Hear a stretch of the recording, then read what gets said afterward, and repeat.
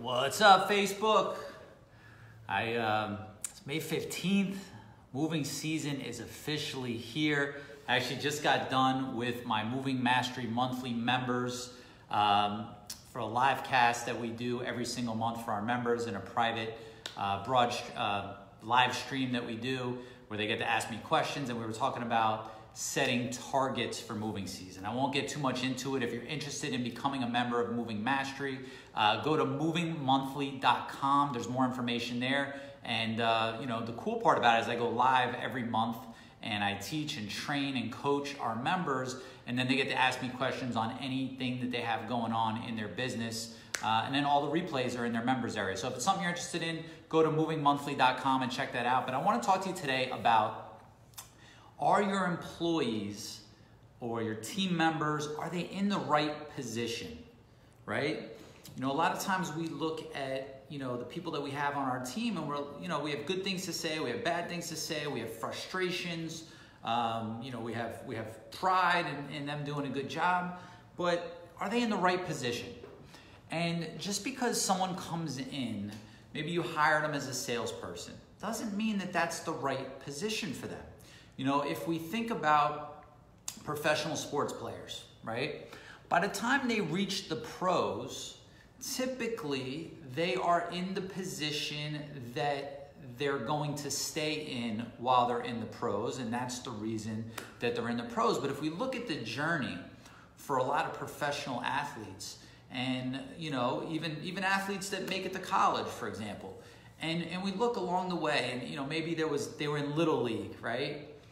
And maybe in Little League, they had a coach that said, I know you want to be a first baseman, but, you're really an excellent pitcher. We're going to develop you as a pitcher, right? Maybe they move on and now they're in high school, and, someone's a wide receiver. They're like, I've been a wide receiver since flag football, right? That's my thing. I'm a wide receiver, but they have a good coach that recognizes that their talents lie deeper than being a wide receiver. And they say, you know what? You'd be a great quarterback. Let's develop you as a quarterback, or whatever the case may be. I mean, there's, hundreds of stories, probably thousands of stories of different athletes that along their journey to become excellent at what they do, to rise to be at that pro level, somebody recognized that the position they were in was not the position for them, right?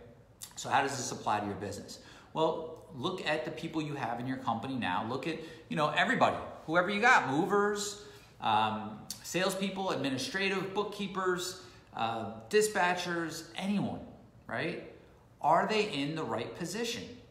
And a lot of times what we'll find if we kind of go through this exercise is that, you might have someone that's like your best person, but they're being underutilized in the position that they're currently in, right? Even if they are, for example, I have, clients that have, people that are in sales and are like, they're so good on the phone with customers. They're so good with, their presentation is excellent, but they're just not closing deals, but they can handle any situation. I'm like, well, don't you need someone in customer service?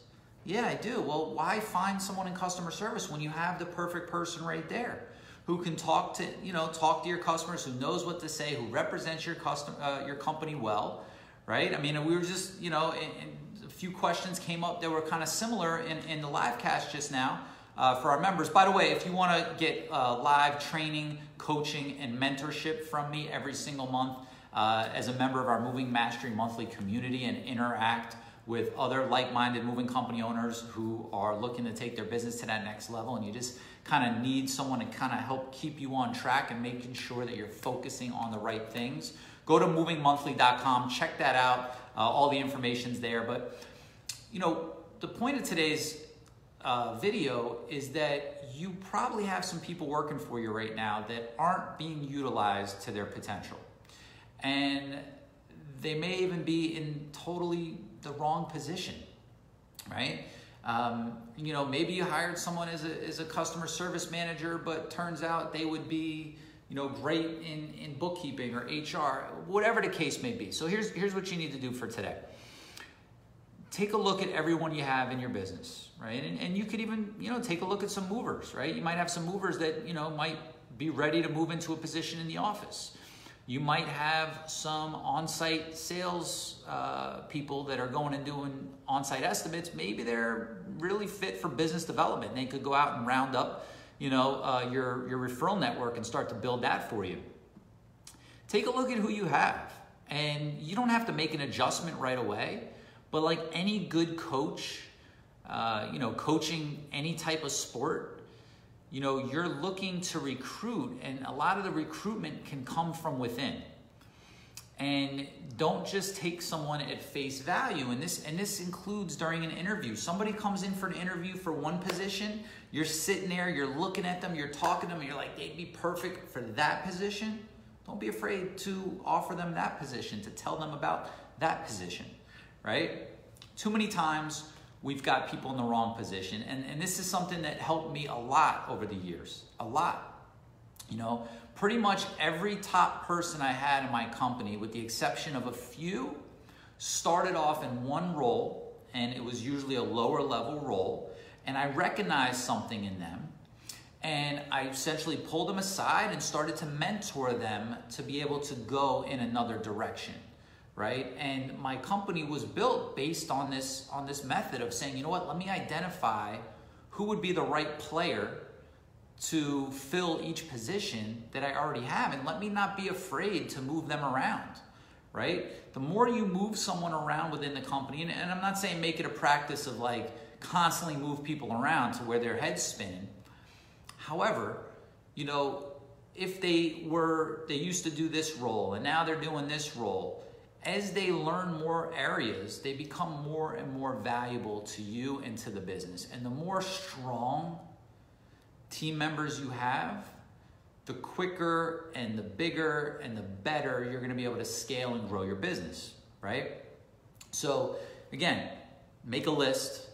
Who do you have? What position would they be better in? And you don't have to make that change today, but just start to kind of watch them, right? But they'd actually make a really good GM, right? And it could be somebody right now that you're fed up with. It could be somebody right now that you're like, look, they're just not cutting it, right? But maybe they're not cutting it because they're in the wrong position, right? You don't want to make somebody, try to force them to be the best running back when they could be an excellent defensive end, right? In other words, you want to make sure that you've got them in the right position. It's so important as you start to scale, right? Because, why just go, I've got this position filled, now I need to fill these slots. Well, if you can make an adjustment and you can make a shift and you can make a change, right? And you definitely want to start looking at everyone that you have working for you and saying, how could I mentor this person? How can I help them develop professionally to become better so that they become a stronger asset for me in the business? I can help. It helps me and it helps them. Never be afraid to take somebody under your wing, to mentor them, to coach them, to show them what you need in your business. A lot of people won't do that because they're afraid. They're like, they may go out and start their own business. I don't want to teach them too much. I don't want them to know too much. And you know what? It may happen once in a while. But if you limit yourself with that, fear and that scarcity mentality, you'll never get to the level you want to go, all right? So make a list, see who should be in, which positions, move them around as necessary to make sure you've got the right people, especially right now before season. You're probably doing some hiring, you're probably looking to do some training. Take a step back, and instead of just looking at this person as they're the sales manager, say, well, you know what, right now I really need an operations manager. I really need someone to handle this, this, this, and this for me. They'd be the perfect person for it, okay? And then start making arrangements to see if they could do that plus, their old position plus their new position, or get somebody else to take over their new position.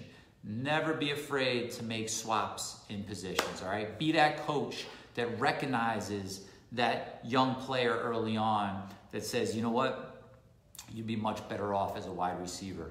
I know you've got your heart set on being a quarterback, but you'd be much better off. Come with me. Let me show you. Let me help cultivate and mentor you so you could be the best wide receiver there is. And guess what? It's going to help them.